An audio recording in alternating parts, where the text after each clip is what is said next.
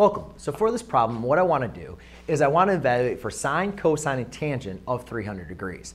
And to evaluate for sine, cosine, and tangent, well, we could do this by using the unit circle, but what I'm going to do is I'm going to use reference angles to help us determine these values. Now, the main important thing is we still need to know what quadrant 300 degrees is, because I know probably you have been looking into, memorizing the unit circle, and a lot of times it can become cumbersome, and it's like, oh, I forget this and where else. But the main important thing is if we can determine and remember which quadrant our angle is in, and then just use reference angles to find actually the reference angle, we can just evaluate the reference angle to evaluate our sine, cosine, and tangent.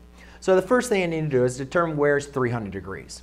So I'll just kind of draw a quadrant here, and remember this is going to be this is going to be an angle in standard form where we're going to have our initial side here. So if we had 90 degrees, 180 degrees, 270 degrees, and then we have 360 degrees. So therefore, if I'm drawing my angle 300 degrees in the counterclockwise direction, it's probably going to give me an angle roughly right around here. So I know that's going to be in the fourth quadrant.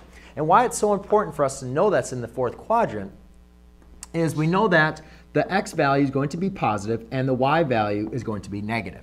Now the next thing I need to do is determine what is that coordinate point that would be on the unit circle that's going to relate to 300 degrees. Now if you memorize the unit circle, you could probably quickly figure it out. But if you kind of forgot the unit circle, hopefully you at least remembered the first quadrant, because we still need to know that for our reference angles.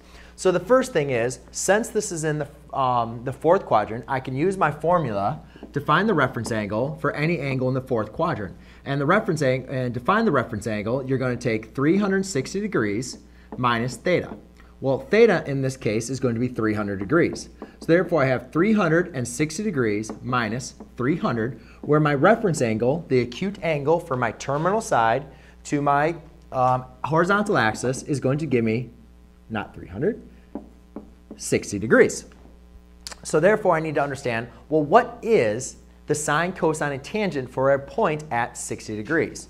So again, I'm going to kind of go back and try to remember back up to 60 degrees. Well, at 60 degrees, if I was going to be looking at my unit circle, remember we kind of dealt with 3 points, main points in the unit circle. We had 30 degrees, 45 degrees, and at 60 degrees. And if you can at least remember that first quadrant of the unit circle, it's going to really help you out, because this point at 60 degrees is going to be 1/2, comma, square root of 3 divided by 2.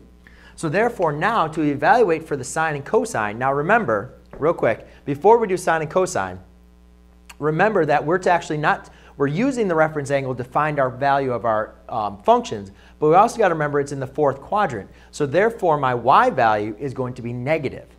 So therefore, to find the value of sine, cosine, and tangent, what I need to do is remember, how do sine, cosine, and tangent represent a point on the unit circle? Well, remember the sine represents the y-coordinate, cosine the x-coordinate, and tangent the y over x-coordinate. So in this case, we have sine y-coordinate, which is the square root of 3 over 2.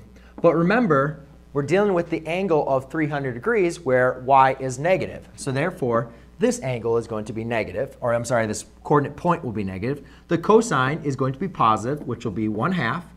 And then for the tangent, I have square root of 3 divided by 2 divided by 1/2. And of course, again, that is also going to be negative as the y-coordinate is negative.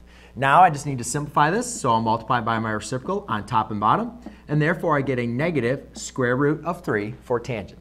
So there you go, ladies and gentlemen. That's how you use reference angles to evaluate for sine, cosine, and tangent. Thanks.